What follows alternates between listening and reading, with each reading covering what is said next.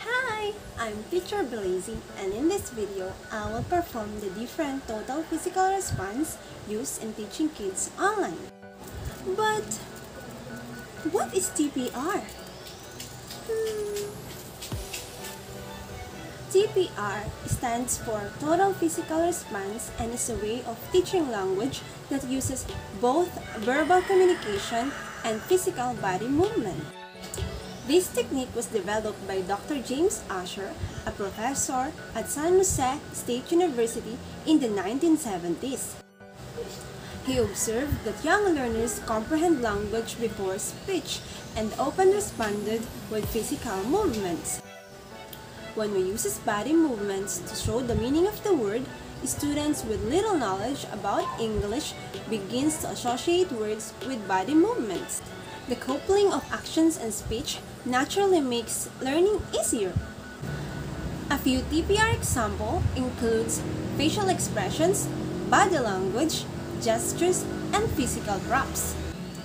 Total physical response is a strategy that tends to work best for actions-related words and is a very effective way to help your students focus in class.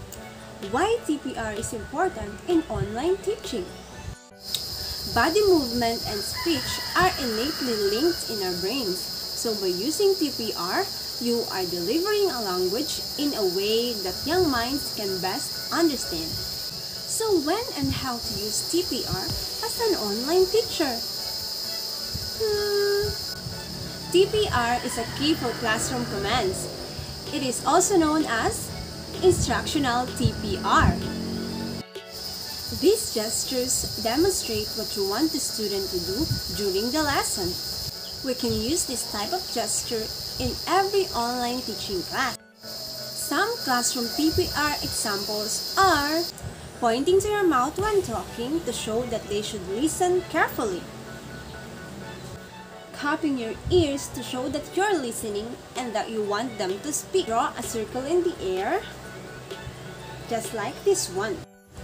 Pointing at the student if they don't understand that it's their turn to do something. Now, let's combine all of this together. I'm gonna tell you the instruction of our activity. Encircle the words that starts with the sounds k, k. Can you do that for me?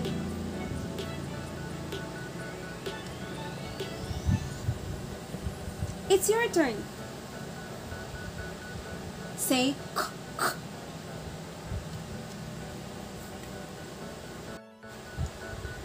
TPR can also help teach new vocabulary and teaching material. TPR is an essential tool to help students learn the meaning of a new word. For example, you want them to learn the meaning and the word cat or cat. You won't just say cat, say cat. You will associate some action, just like this. Cat with whiskers, cat. Say it, cat. And then repetition makes the student not forget what is the meaning of that word. So make them repeat it like cat. Say with me, cat. Again, cat. TPR is also important when teaching phonics and pronunciation. For example, you want them to learn the sound of letter C. You won't just say k, k. You go closer to the camera and say k, k, k, k. And then you will add some actions just like this. K, k. And then you add a word like the word cat and then k, k. Cat. K, k, cat. Just like that. But always remember to be consistent with your TPR. Look around you. Or are you happy today? Or are you sad? Very good.